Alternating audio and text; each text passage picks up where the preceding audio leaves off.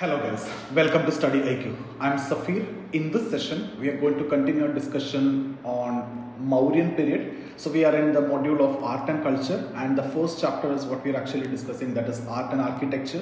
We have completed Indus Valley civilization, which is very important from the perspective of art and architecture. And then we skip this Chalcolithic period and the Vedic period, early Vedic and later Vedic, because there is not much development with respect to this particular topic in that area, in that time. Okay, and then when we came to Mauryan period and we discussed the basics yesterday. So today we will be talking about the stupas. So we will be discussing the stupas. So guys, if you see, what are stupas? Stupas are actually the places where the relics of Buddha were kept. Means the remains of Buddha were kept. So after the death, Buddha's remains, and upon that it will be built. Okay, so around 9 are with the original relics or remains of Buddha, and there are many much more also is there which are symbolic. Okay, so here what you want to write is just one line. If you want, you can write stupas are the places where the remains or the relics of Buddha were kept, and it is also the worship place of Buddhism. Okay, now if you ask me whether the concept of stupas was there even before Buddhism or even before Buddha, yes, it was there. Okay, so when we talk about Buddha, it is which century, right? It is in the 6th century BC is what we are actually discussing. That I have done anyway in the last session. So if you see this period, 6th to 10th century, which is your later Vedic period, right? And then even before also, there will be early Vedic period, right? And you know, during this period there were saints. Okay, so later Vedic period saints are there, early Vedic period saints are also there. Now why we call them as saints? Because of some kind of knowledge that they acquired. Now how they acquire knowledge? Not by reading any textbooks or anything. It is like they will sit for meditation for long period of time, irrespective of day, night, maybe 2 months, 3 months, 4 months, and they get that knowledge from the God, right? So that is why we call them as saints, and without food or anything they will be able to survive for that meditation. So sometimes what will happen during this process, when you sit for 2-3 months, the climate may change, the situations may change, and stupas also mean heap of sand. So the heap of sand will come and cover them. So maybe the face like this, if they are sitting like this, imagine that this is a meditating position. So this is their head, and what will happen is heap of sand will come and will cover this. So what you can see in the top is actually the head, and rest of the body will be covered with the heap of the sand. Now when they die, they will be buried here itself. So the relics of them, the remains of them will also be kept there. So you can see structure is already made, and in the same shape and in the same structure they will be buried over there. So something which you are following in the early Vedic period or later Vedic period or in general Vedic period, guys, even now you are continuing that. Even if you see some the Hindu culture, like you bury them, right? And once it is done, whatever remains are there, some bones and all, you will take it and you will keep it, and you will, I actually don't know exact culture, but they will put that in the river for salvation or whatever it is. But in that area where you buried the body, what you will do actually is you will construct something with the same, let's say this is your, this is where you are actually buried the body. So this is how the body is kept, right? So what you will do is you will make some structure like this with that same size and the shape. So same way here, when the saints are dead, with the relics of saints or the remains of saints, they make the same kind of structure and the shape. So this is what actually stupa. So stupas means it is the heap of sand, and then these are the structures which are made with the relics. So this concept was there even before Buddha also, but when Buddha died, for the followers of Buddha, Buddha is the greatest saint of all the time. So what they did is, the followers of Buddha made bigger and better stupas. with the relics of Buddha. So I hope you understood this concept of saints and how the stupas are made. That's the background information. That's not important for you. We need to look at stupas, where it has been made, what are the purposes, what it represents, and all those things is what we are looking at from the perspective of exam. But just to make you clear, the background I have discussed about this, just understand one thing, that this concept of stupa was there even before Buddha, right? So when Buddha died, and the followers, they know that Buddha is for them, Buddha is the greatest saint of all the time. So they want to make a bigger and better stupas, and that's how it is actually made, right?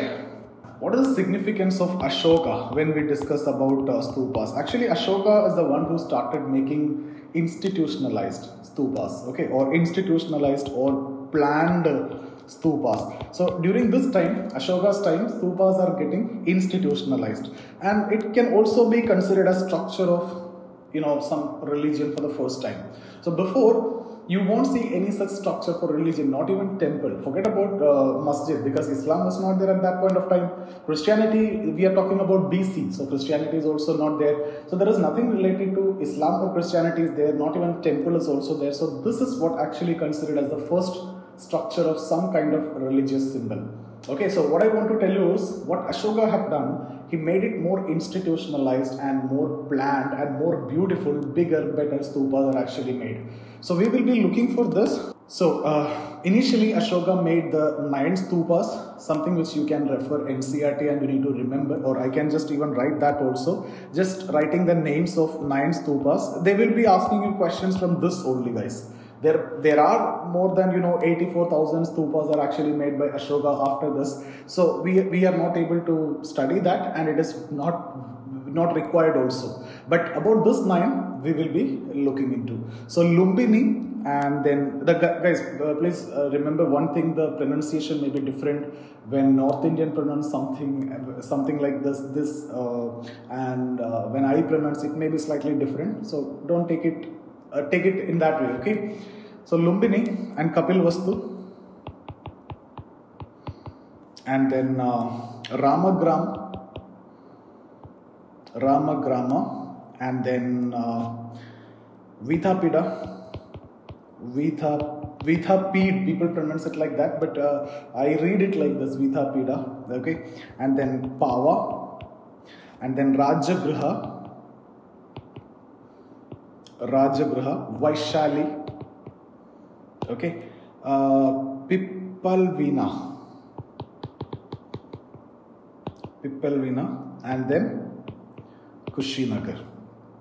Guys, just remember these 9 stupas, very, very important. So after this, around 84,000 shapes Ashoka has made across India and outside India also. So if you get a statement that Ashoka have constructed stupas outside India, is that correct? Yes, it is correct. Not only in India, he constructed stupas outside India. He have given instructions to construct stupas across India and also outside India. And one of the bigger one when it comes to outside India is in Sri Lanka, and there are some history also associated with that, like the Bodh Gaya. From that tree, the sapling is taken, and it is taken to Sri Lanka and planted over there, and there the stupa is actually made. Now in Bodh Gaya, if you see it is not the original sapling of that tree. It is actually again sapling is taken from Sri Lanka and planted over there, and upon that the new thing this has been made. Okay.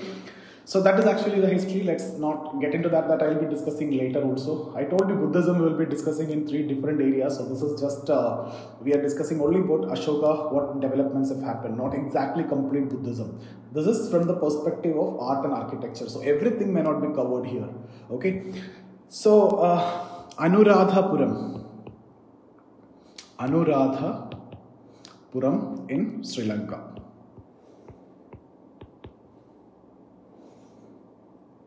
Okay, so after the 3rd Buddhist council, Ashoka instructed to construct shapes everywhere, and a lot of such stupas were constructed across India and outside India also. So he also constructed some very beautiful stupas. One of them was Sachi. Okay, so guys, now remember that initial 9 stupas, that is very important because that is with the relics of Buddha. That is like original, right? But not the later ones. And there are some stupas which is having symbolic relics also. So Sachi, why this is made more beautiful than the 9 stupas which are made with the original relics of Buddha? It is made beautiful maybe because this is actually the here is the home of his wife is actually situated. Okay, Sri Devi. So that may be the reason why, or that is actually the reason why Sachi has made more beautiful. Now guys, what is more important when it comes to stupas? We'll try to understand the shape, what all things will come in that, how the structure will look like, what each of the part will signify. Everything need to be understood. So what I'll do is I'll draw it. The drawing may not be perfect, but you can look into some other sources, NCRT or internet, and make it perfect. So just look into the structure, guys. You can also draw along with me if you want. So this I'll draw like this, okay, and then like this, and then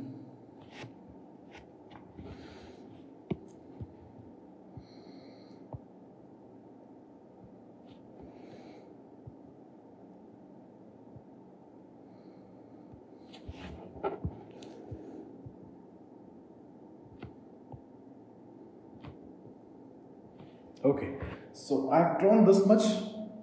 Now I'll mark few things within this, or let me complete this. So from here I'm drawing the gate also, 4 gates, okay.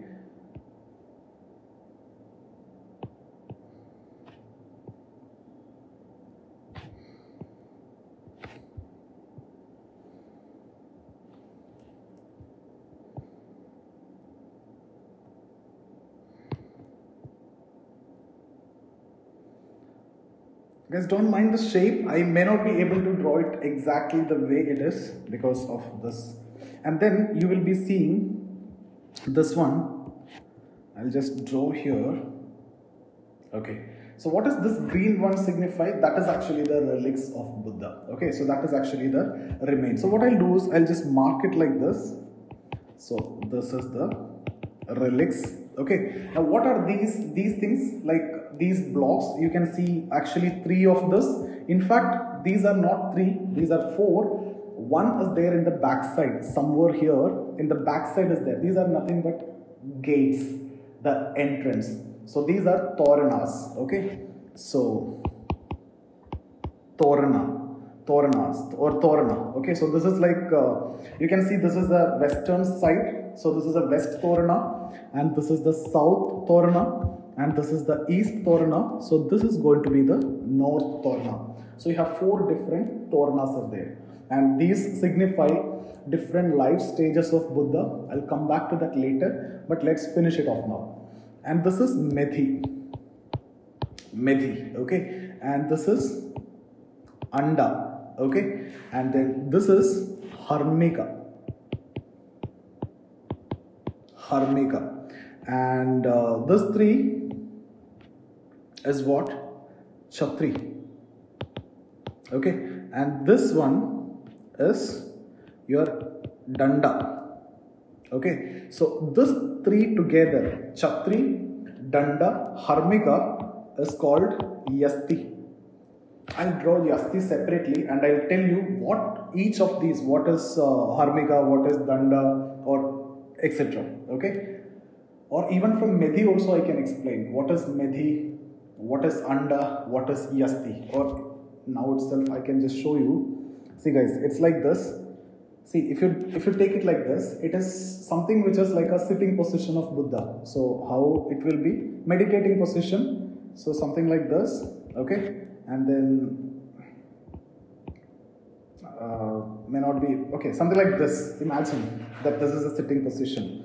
So if I want to tell you what is Methi, this area, this is actually Methi. Okay, so this one is actually this area.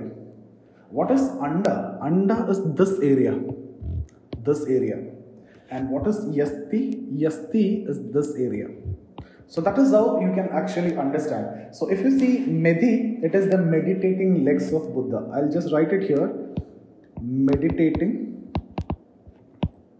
legs of Buddha. Guys, I won't be dictating or I won't be discussing it again. You can take it along with me. Medhi signifies the meditating legs of Buddha. You can see here. Okay, so Medhi is the meditating legs of Buddha. So what about Anda? Anda is actually the top portion, the abdomen and the chest of Buddha. So abdomen and chest of Buddha. Okay, and if you see this Yasti is actually the head of Buddha. So I hope this is very clear. Medhi is the meditating legs of Buddha. Anda is the chest and the abdomen portion of Buddha. So this figure you can just remember. So this part, like, you can easily understand.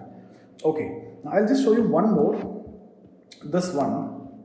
If you take the Yasti, I'll be drawing it separately also. And this three I'll draw like this. Okay, so this actually represents the three jewels of Buddhism. So what Yasti signify? Yasti actually represent three jewels of Buddhism, three ratnas. What are they? We'll be discussing in depth in the next chapter. But here, this is Buddha, the awakened one. Awakened one. And then this one is Dhamma, the doctrines. Okay, that means the preachings of Buddha. Dhamma, doctrine. And Sangha, you can see it is getting larger and larger, right? So Sangha is the followers. So followers will be larger. Sangha, S-A-N-G-H-A. So followers or orders, okay? Followers. So Yasti actually represent the three ratnas or three jewels, which is Buddha, Dhamma and Sangha. Now anything left out here? Guys, let me tell you one more thing. This gates, the four gates, the four toranas. You have four toranas. You can see north, east, south and west. These represent four different life stages or life events of Buddha. So four life stages or events of Buddha. Four important life stages. What are they? So Buddha's birth. So we need to see where it happened, and one of the gate will signify that. Okay, and the direction also can be understood from that. It is easy. Okay, and then the second stage, Nirvana, enlightenment. Okay, and the third stage, the first sermon, Dharma Chakra Parivartan. We discussed that in Sarnath. Okay, so just let me write Dharma Chakra Parivartan. Just let me write it as DCP. First sermon, okay, at Sarnath. And next one, Mahapari Nirvaha. Mahapari Nirvaha. So guys, if you observe, now if you want to, you can just plot that in the map of India also. Something like this. I don't want to draw it completely. I'll just draw this much only. Okay, so if you plot these four different life stages, see the first one, the birth of Buddha, which was in Lumbini. So Lumbini coming somewhere here. So I'll just mark Lumbini. So if you see what is this direction, how to tell or how to express Lumbini, it is in the eastern part. Okay, so what I will do is, where is the eastern gate? This is the eastern gate. So what I'll do, I'll mark Lumbini here. Correct? So eastern is the Lumbini. So I can also write birth here in that. I hope this is very clear to all of you. Then what will happen is, where this happened is Nirvana, right? That is in Bodh Gaya. So Bodh Gaya is coming somewhere here. Bodh Gaya. So with respect to Lumbini, what is the direction of Bodh Gaya? You can see this one. With respect to Lumbini, he have moved towards the south. So where I will keep Bodh Gaya, which gate it will be? South gate. So first east and then coming down, that is south, right? So what I do here, south gate signify Nirvana. Where it is? Bodh Gaya. Perfect. So that's how the direction will actually help you to know the gates. And the gates, east gate is there, west gate is there, south is there, and north is there. These signify 4 different life stages in that order. Now again, if you see, after Nirvana, what is actually happening? First sermon, where? Sarnath. So now look at Bodh Gaya from Nirvana. Where it is located, which direction? Now this is something first Lumbini to south. Now here Bodh Gaya, this is how your directions, right? The north, east, south, west. So from east, if you go down, that is south. That is why I marked this Bodh Gaya in south. So this is directly eastern part. So I started with east and this is moving down south. Now moving left, this is how the CSAT questions will also be asked. You started from here, you are moving straight line and then you're turning right and then you're turning left and then you're going straight and where you stand and all those things. Right? So here, Sarnath, which direction it is? West. Okay, so what was here? What is the significance? The first sermon in Sarnath, Dharma Chakra Parivartan. So what I do here, in the gates, I'll have to mark that, right? So this gate, I'll have to mark the first sermon in Sarnath. Or I'll just write DCP, Dharma Chakra Parivartan. And then what happens is this one here. This is where your Kushinagar. Kushinagar, okay? So Mahaparinirvaha. Mahaparinirvaha, Nirvana, okay? So it moves like this. So you can see east, then came down south. So the first gate we marked east, that is the first stage. That is the birth. Then coming down south. So that is, Bodh Gaya, okay? And then coming to west, that's your first sermon. Now going up north. Going up means north. So this is the northern gate, which is not visible in that figure because we are not drawing the 3D one. Anyway, we can mark it somewhere here. You just imagine that this is what? The north gate, this is the fourth gate. This is Kushinagar and Mahaparinirvana. Mahaparinirvana. So guys, I hope this is very clear to all of you. They will ask you what Medhi signify. What Medhi signify? Meditating legs of Buddha. What Anda signify? It is the chest and abdomen of Buddha. What Yasti signify? It is the head of Buddha. And what is Chhatri, or what is actually Chhatri? If you see, it is the 3 jewels, right? So I'm sorry, it is not Yasti. I made a mistake here. Chhatri. It is actually, Yasti include this, right? Yasti include Danda also, Harmika also. But Chhatri is this one. 1, 2, 3. That shows the 3 jewels of Buddhism. What are they? Buddha, Dhamma and Sangha. Buddha, that is the awakened one. And then the doctrines, that's the teachings or the preachings. And this is followers. That is larger. When you go down, you can see that is getting larger and larger. So I hope this is very clear. And then this is what the relics of Buddha. There are many stupas outside India also. So some of them are symbolic. 9 are original. I've told you what that 9 ones. Okay. So, okay, now what is Vedika? Vedika is coming somewhere here. This is Vedika. This is Vedika. Near this, that is nothing but the wall, boundary wall. Okay, so Vedika is actually boundary wall. Anything I have to put down? No, yeah. Now, Vedika of the stupa has many Jataka stories. So, Vedika will show you many Jataka stories curved on them. Okay, so it is nothing but the tales of the previous birth of Buddha. So, many Jataka stories which is carved on them, which is nothing but the tales of previous birth of Buddha.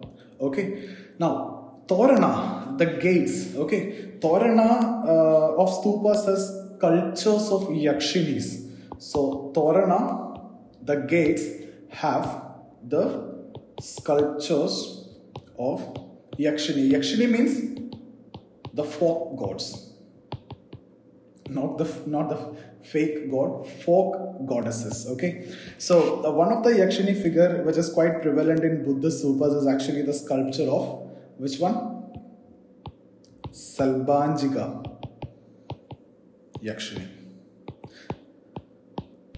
Salbanjiga Yakshini. So Salbanjiga Yakshini is actually quite famous, which you can see in the Buddhist stupas. So what does this mean? Salbanjiga means Yakshini holding branches of sal tree, which is considered as auspicious in Buddhism. Salbanjiga means Yakshini who's holding branches of sal tree. Okay, so guys, that's it. This is what I want to discuss about stupas. So I hope you understood whatever we have discussed. Just remember the diagram. Just remember what each of that part signifies. What is Torana, right? What are the 4 different gates? How the 4 different gates signifies 4 different stages of life of Buddha, and how we can mark it east to north easily. 4 stages, like come from east, then south, then west, then north. Okay, and then Vedika, right? Yakshini, Salbanjiga Yakshini, and all those things. Just remember, guys. So, if you like the video, give me a thumbs up and see you in the next session, guys. Thank you so much for watching.